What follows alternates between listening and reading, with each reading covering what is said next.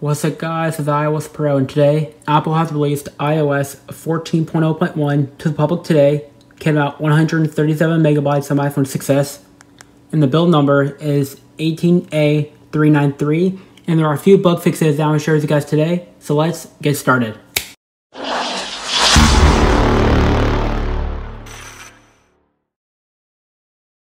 Okay, so here are the changes for iOS 14.0.1 today.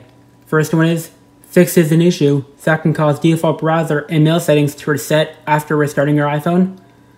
Next one addresses an issue that could prevent camera previews from displaying on iPhone 7 and iPhone 7 Plus. I've experienced this bug a lot. Next one is fixes an issue that could prevent iPhone from connecting to Wi-Fi networks. I've experienced this bug a lot on my iPhone 7 Plus.